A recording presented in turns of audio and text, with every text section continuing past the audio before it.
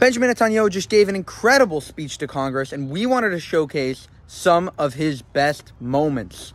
He addressed the anti-Israel protesters a lot.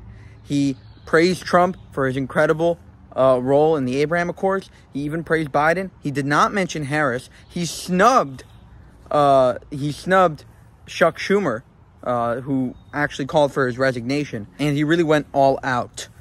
Check out some of these clips, and I'll see you on the other side.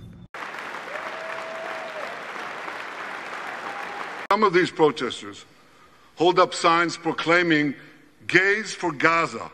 They might as well hold up signs saying chickens for KFC. For all we know, Iran is funding the anti-Israel protests that are going on right now outside this building. Not that many, but they're there, and throughout the city. Well, I have a message for these protesters. When the tyrants of Tehran, who hang gays from cranes and murder women for not covering their hair, are praising, promoting, and funding you, you have officially become Iran's useful idiots.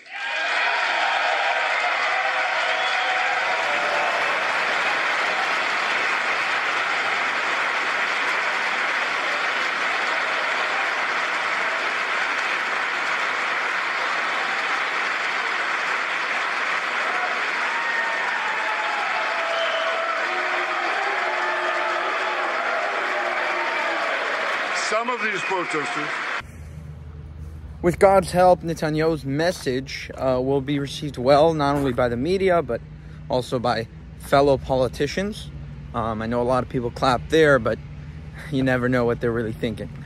For more, subscribe to this channel, Jewish Uncensored.